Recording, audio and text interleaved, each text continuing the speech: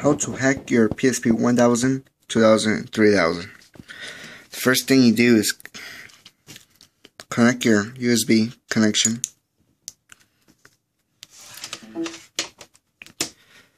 And there's going to be a link in the description and to download your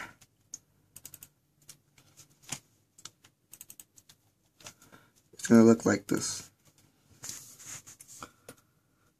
pspslimhacks.com/psp downloads/ and simply just find your system software 6.60, 6.39, 6.35, 6.20.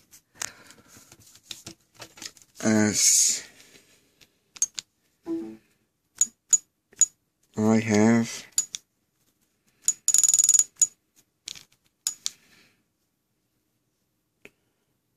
6.60.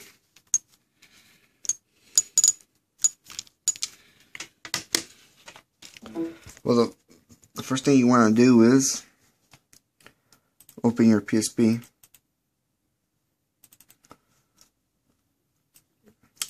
Here's the one I need, 6.60 Pro B10.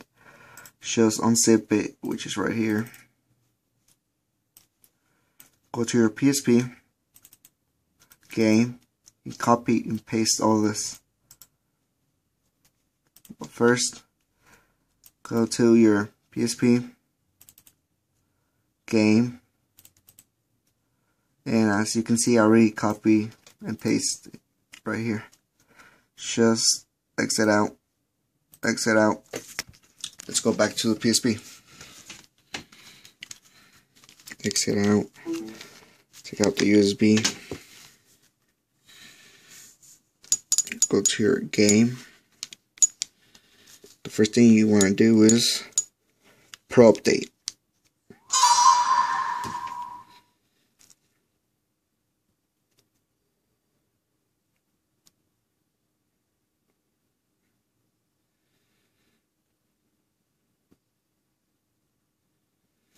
And it's going to tell you,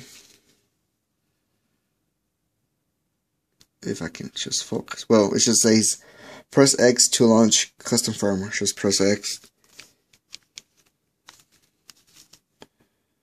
It's going to tell you press X to start custom firmware. Don't turn it off or anything, just leave it by itself.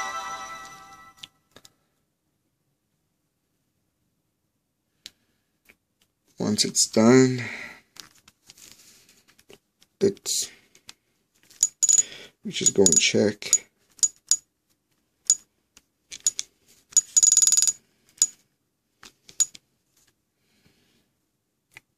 .60 Pro B10.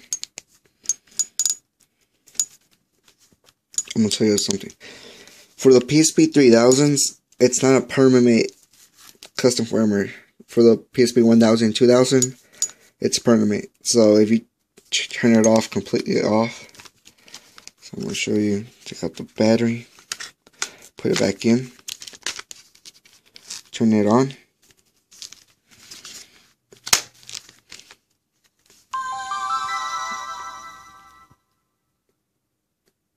And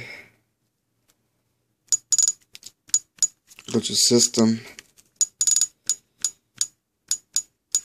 Information. As you can see, it's still there. That's permanent.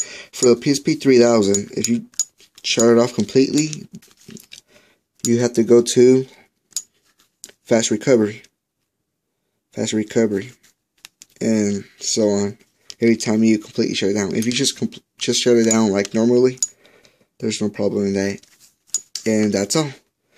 That's how you hack your PSP 1000, 2000, and 3000. Thanks for watching.